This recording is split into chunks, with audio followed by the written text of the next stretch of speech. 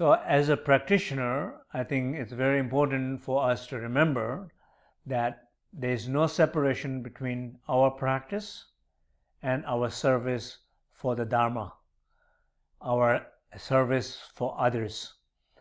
If we separate them, then I think it will be very difficult, because sometimes I see people say, oh, I'm not a practitioner, but I do services. Other time people will say, I am a practitioner, Dharma practitioner, I don't have time to help, service. And then there are in between, there are people who are kind of understand and trying to understand and trying to work, that trying to make their practices and services together, but they also sometimes face challenges. So I want to talk a little bit about that.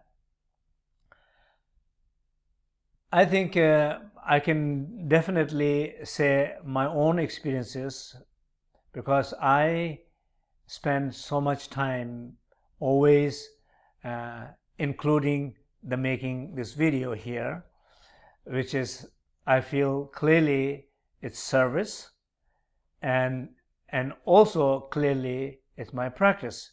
Because why it's my practice? Because first of all, I needed to be open. I needed to open to do these things.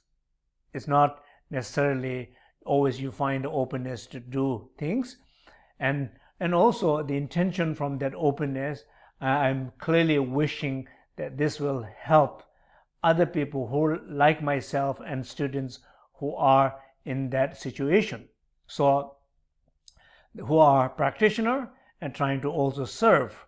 So because why practice and services, they're connected together? Because whenever we're trying to serve, it's not easy, because serving means, like for example, I give one example. I tell students who are trying to help their old parents. So when you're trying to go to help old parents, what are you trying to do? You're trying to bring a lot of rules. Or you have to take medicine, you should not drink, you should go to bed, you should not do this, do that. You are bringing so much rules and trying to force somebody to do something. And when somebody does not do what you want, you get hurt. Your ego get hurt. You feel pain. You get upset. And then you get angry. Then you're trying to, you stress out. So when you stress out, when you're stressed out, you cannot help old parents to relax, because stressed out person can not help somebody to relax. And you're unhappy person can try not, it's very hard to make somebody happy. So it's very important that when you go through that transition, you know, okay, it's me. I'm here to help this person. Whatever this person needs it, I should do it. It's not me. It's the other person whom I'm trying to help. It's not me, it's this group. I love the teaching. I love this group. I trust in these practices, and I'm trying to help. So now it's not about me. It's about the group. It's about the other people. So you are kind of being conscious of your own pain and ego, and you are open and able to go beyond that, able to see and connect with people and the collective purpose, and you're acting out from there. That is a practice. That is clearly a practice. Why is a practice? Because you are able to overcome your pain. You're able to transcend your fear, your ego. You're able to see a collective vision, collective purpose, others' need, and you are able to act.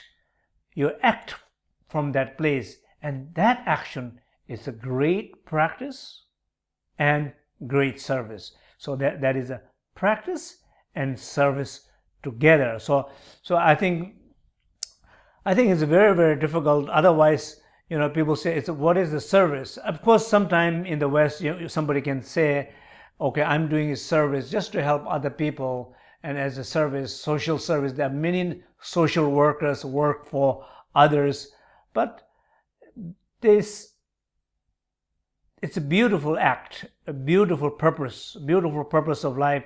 But sometimes I think it can lack this wisdom and compassion quality, and particularly it can lack the wisdom quality.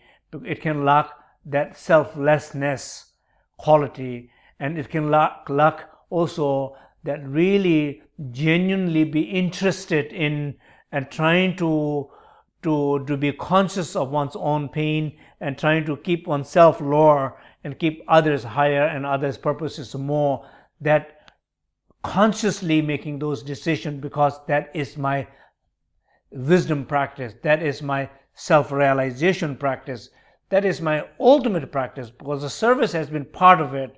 My ultimate purpose is self-realization, and self-realization is so deeply connected with helping others. So bringing these things together, I think, is the bringing together services and practices together. So I hope all of you who are practicing Dharma, I hope you have so much service, you're doing so much services also because it is your practice. And people who you're doing services, I hope your principles of wisdom and compassion, it's very much well integrated in your social services with others, so that your spiritual practice is also growing through your social services. Thank you.